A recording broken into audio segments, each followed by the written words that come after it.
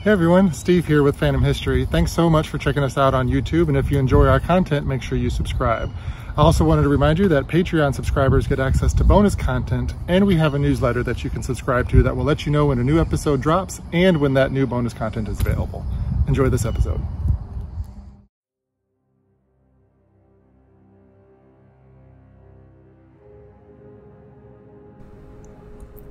It was just one word, a name, that caught the attention of the Genesis Paranormal Services team. After spending hours, if not days, listening to and watching footage they had captured during a recent investigation at the Tampa Theatre in downtown Tampa, the name James was heard on a video camera that was left to record in the empty historic lobby. The name, according to the group's director, Jeremy Reddig, didn't connect to anything else the team had collected, nor did it seem to tie into any historic person or haunting that they had heard of before. But very clearly, on the footage showing nothing but an empty room, James is distinctly heard in a whisper. Jeremy is convinced that this is an EVP, or electric voice phenomena. Later, when the entire team was reassembled, the footage was brought up in conversation, and one member of the team, Travis, was especially interested in hearing the EVP for himself. Once he heard it, he was stunned, but not because the equipment caught what had to be the voice of a spirit trying to communicate, but because of the name that it shared, James. "Travis is my middle name," he told the group, who had only ever known him by that one name. "James," he added, "is my first name." I'm Steve Blanchard. Welcome to Phantom History.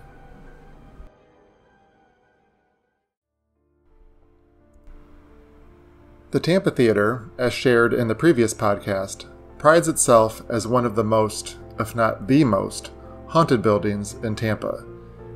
The theater has been in continuous use for more than 9 decades and has played host to thousands upon thousands of guests, performers, employees, and volunteers. A place so heavily trafficked and so beloved seems to possess the right combination of, well, something, to lure spirits to spend the afterlife within its walls. Tampa Theatre Marketing Director Jill Watecki believes most of the spirits at the Tampa Theatre are there by choice and that they have a tie to the history of the building in some way. But there's one spirit there that seems out of place in the renovated building. Jill doesn't know her identity and simply refers to her as the Lady in White. Back before Tampa Theatre was here, and again, we were built in 1926, so previous to that, when Franklin and Polk were dirt roads, that a young woman was struck by a carriage and killed out in the street near where the theater is. Over the years, that has been one of only 2 instances where we have had people claim to actually see apparitions in the building. People have claimed to see a woman in a long dress walking up and down the mezzanine hallway outside the balcony. We had one volunteer for a while who claimed she saw her every time she walked in the building.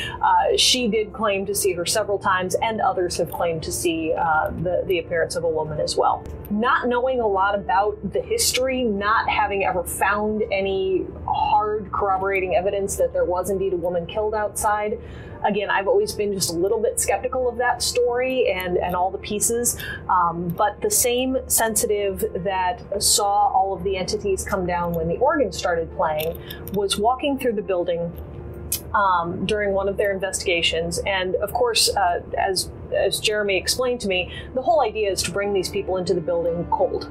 They don't know the stories, they don't know what they're walking into, and we're looking for them to basically give us information that corroborates what we already think we know. And so when she was coming through the building, one of the places that she stopped was right at the balcony doors into the auditorium, so in between the lobby and the auditorium on the second floor. The same spot where we had a previous employee back in early 2000s see a concrete urn appear to move when she was doing her closing duties at the end of the night in the building. She saw there's an urn that sits outside the door that she thought was rocking. And again, this is one of the stories that had been passed down to me. I finally got the opportunity to talk to the employee a couple of months ago and hear the story from her own mouth.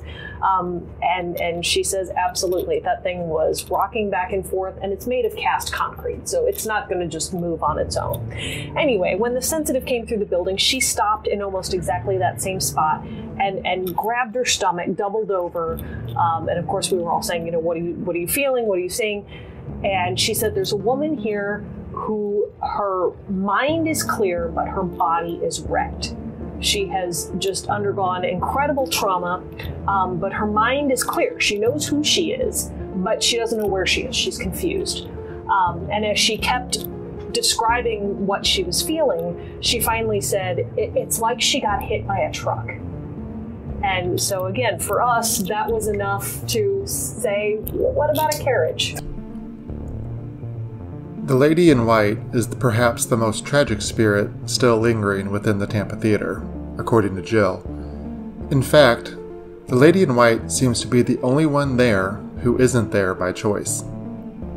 The story of the woman in white is troublesome because it seems like of all the stories we tell, she may be the one who's not here by choice. She may be the one who somehow is trapped here or doesn't understand why she's here and hasn't had the opportunity to move on. So selfishly, I wish she would stay here because it's a fun part of the story. But again, I would also like to understand more about what actually happened, and if she doesn't belong here, maybe there's something we can do to make sure she gets where she's going. Jeremy says that while he does come from a religious background, there are no simple answers when it comes to helping someone or something cross over if it appears to be trapped within a building. He also believes that it's important for paranormal investigators to protect themselves, even if the entities they have encountered have not shown themselves to be malevolent. And so far, all of the spirits within the Tampa Theatre appear friendly. Well, there are different practices that can, quote unquote, help a spirit move on. Where I learned from, I also come from a religious background, non-denominational Christian, and my beliefs do tie in to my way of investigating, and I even protect myself because at the end of the day, we don't know what we're dealing with or who we could come in contact with. We've been investigating the theater for 6 years and not experienced anything malevolent or awful or evil here. But there's definitely some things going on, that suggest that there is an inhabitant here that's, ethereal. While there is plenty of mystery surrounding the tragic woman in white, there are other entities lingering at the Tampa Theatre who are somewhat easier to identify. At the beginning of tours and at the beginning of paranormal investigations, one entity constantly seems to make itself known quite early. The punctuality reflected by this spirit leads investigators and employees at the theater to believe that is none other than a beloved employee from the 1950s, who just so happens to be the only person known to have died within the Tampa Theatre. Robert Lanier was a ticket taker for us in retirement. He had spent a career as an engineer and then came to Tampa Theatre in his retirement to be a ticket taker. And Robert was known among our patrons and his coworkers for having a little bit of a shtick. He would spin around, take your ticket, spin around as he tore it, click his heels, and hand you back your ticket stub. So he had a little bit of a flair, and everybody knew who Robert was because of it. Well, again, Robert was the only one to die in this building, and he died on a Friday around noon. So the building was open, there were other people here, his coworkers were here, but none of them were in the lobby with him. And according to a story in the Tampa Tribune the following day, some of his coworkers heard a crash. One of them described it like a sign falling. And they all came running to the lobby and found Robert bleeding profusely from a head wound out onto the tiles of the lobby. According to one of the hospital reports, again quoted in the newspaper, it looked like he had been beaten up. So all these years later, we're actually fortunate to know Robert's granddaughter and great-grandson. They still live in the area. They have visited the theater. They have told us what they know about the story. And what we all agree on is that nobody really knows what happened. Friday was a payday, and his check was never found. So there is a chance that he was robbed for his paycheck, that somebody may have come in off the street and attacked him in the lobby. He may have fallen. He may have tripped over something, fallen down the stairs, tripped over his own feet, practicing his spin, and hit his head on the tile. But he was the only death since this has been Tampa Theatre property. And it's been our experience with Jeremy and his team that when we're investigating the building, Robert tends to be active at the beginning of investigations and at the beginnings of tours. And then when we come back later in the tour, later in the investigation, we don't pick up as much.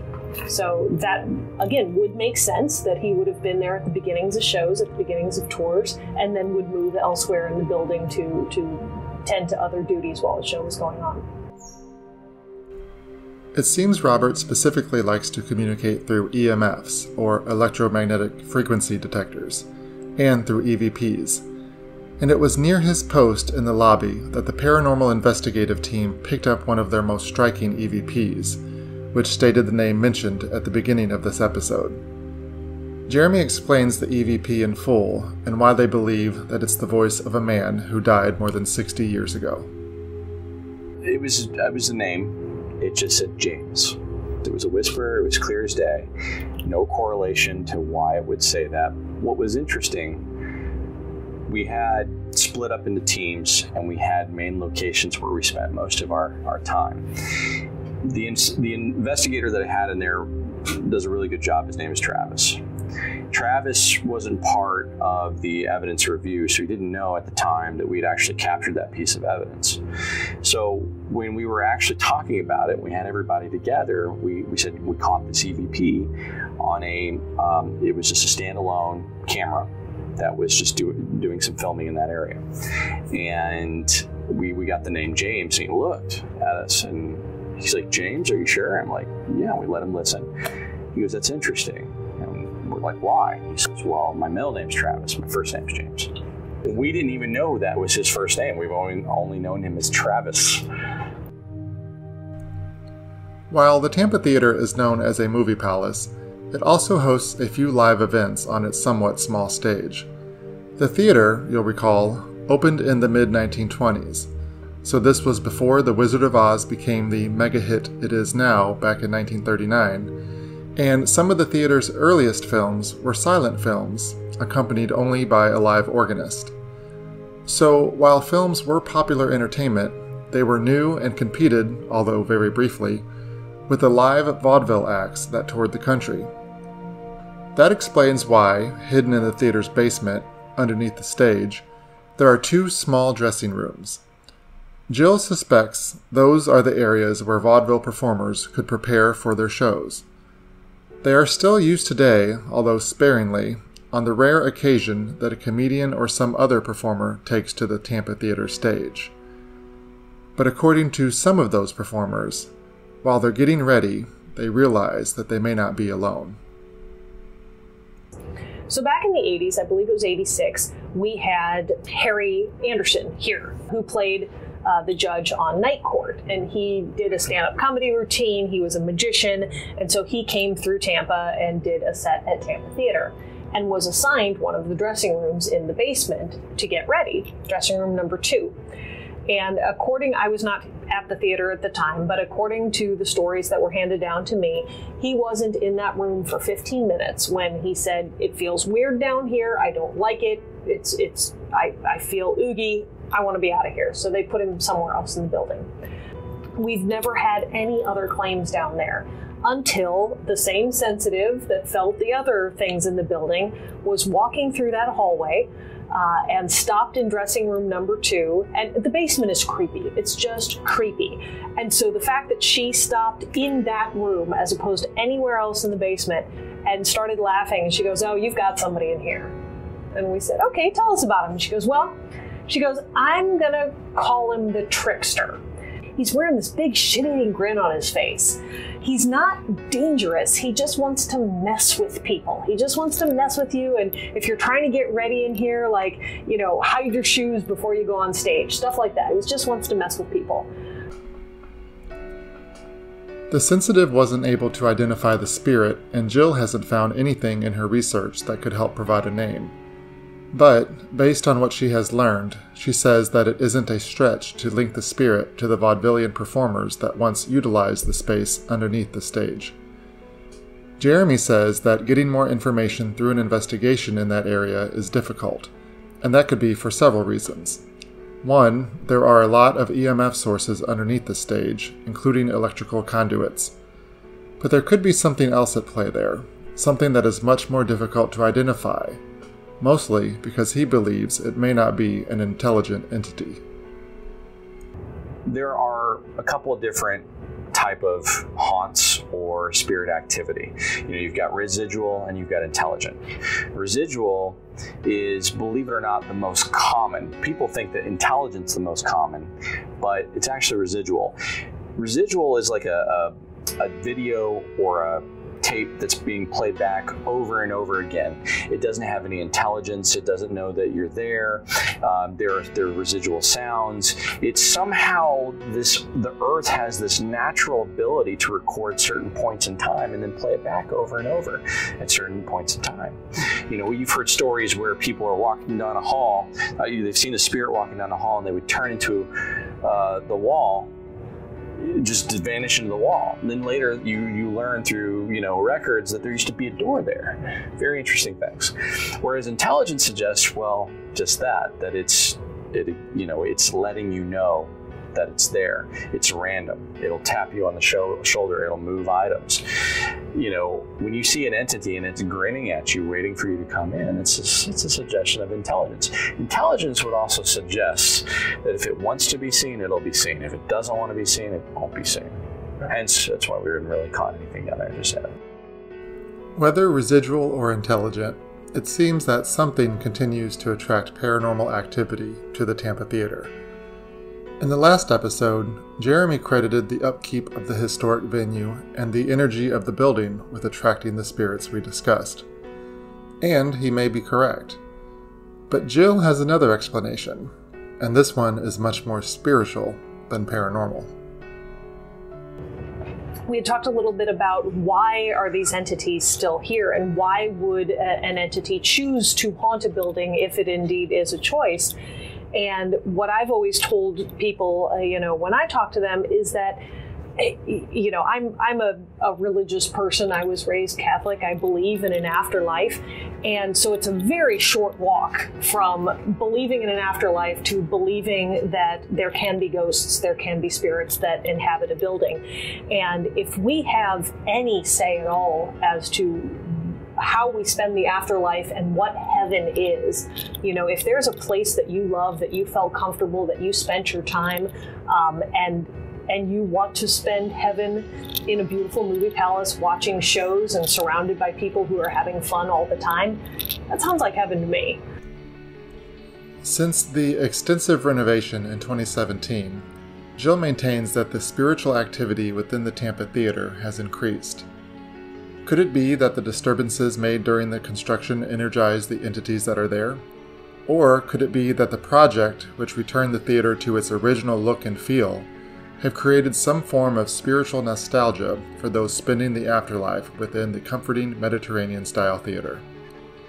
Whatever the reason, both Jill and Jeremy are believers that several ghosts are enjoying the building and may do so for the extended future. But it may be this one final story that best describes the lore of the theater for those who are no longer with us, at least no longer with us on the physical plane. It's a story that most of us who have a favorite place to spend our spare time can relate to the most. It involves a lone theater attendee who appears, seemingly at random, near his favorite seat, and that is seat 308. Jill tells the story passed on from her predecessor at the theater, who shared that one day while walking through the back of the auditorium, she saw a man in a fedora sitting in one of the seats. She called out, and the man stood up, turned around, and looked at her before disappearing. So she went looking for him, went and got a flashlight, couldn't find anybody, couldn't find where he might have walked out, went and asked at the box office if they had let anybody in, and they said no, so there was no finding this guy. So the first time Jeremy and his team came and investigated the building, I asked them to please spend a little time focused on that area of the auditorium. We knew it was, 10 to 15 rows back in that first section of the auditorium. And so they did. They set up a camera on the stage that could shoot back into the seats. They had several different meters walking around that area of the building. And then we did do an EVP session. The first thing that they noticed pretty quickly is that in carrying an EMF meter down this one particular row of chairs, they were going up and down the rows, and there was a baseline in the room that was pretty standard. And then there was this one chair that every time they go over that seat, the EMF reading would spike. And the seats around it were all the baseline, above it, on the floor, all the baseline. This one particular seat, and it was seat 308 in the J row of section 300, kept spiking on the EMF meter. So add on top of that, when they went back and looked at the video footage, there was a light anomaly in that row that seemed to come down the row and drop into the seat. As Scott was leading the EVP session, he was asking all kinds of questions of, who are you? Why are you still here? What are you doing here? What's your name? And leaving a little bit of silence after each one. Got no answers to any of them on the tape. But right at the end of the session, he said, we're not trying to get rid of you. We're just trying to prove you're here, and we're just here to help Tampa Theatre. And so when we went back and listened to the tape, again, no answers through the rest of it, but at the very end of the recording, you hear Scott's voice say, "We're just trying to help Tampa Theatre." And then you hear this whisper right up on the microphone that says, "I'm trying." The voice has not appeared during any other investigations since it whispered those words. But Jill finds comfort in knowing that whatever ethereal residents remain seem to have a similar mission as the living souls still working at the theater. And that mission is to continue the preservation of the historic building. Like modern theaters, the Tampa Theatre has a schedule of showtimes on its webpage, www.tampatheater.org. And it also has a host of special events, including after-hours ghost tours and its always popular Nightmare on Franklin Street film series each October. Perhaps if you get a chance to visit for a film or a special event, you'll get a whiff of Foster Finley's cologne. Or maybe you'll hear the ring of the manager's keys on the second-floor balcony. But remember, if you are in the auditorium and you see that fedora-wearing gentleman sitting nearby, he may or may not be a permanent resident of the theater. With so many documented cases of paranormal activity and evidence in photos and EVPs at the Tampa Theatre, it really just might be the most haunted building in Tampa.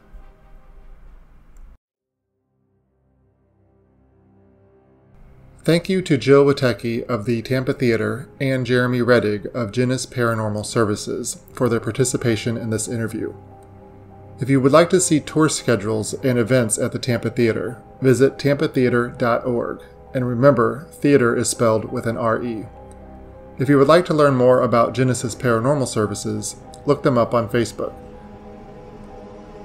Phantom History is written, produced, researched, and edited by me, Steve Blanchard. Music for this episode is provided by Shane Ivers of Silverman Sound. For photos of the theater and of this actual interview, visit phantomhistory.com or follow the podcast on Facebook and Instagram, and please leave me a review on whatever podcast platform you use to listen. If you have a location you'd like to see featured in this podcast, please email podcast@phantomhistory.com. And as always, thank you for listening.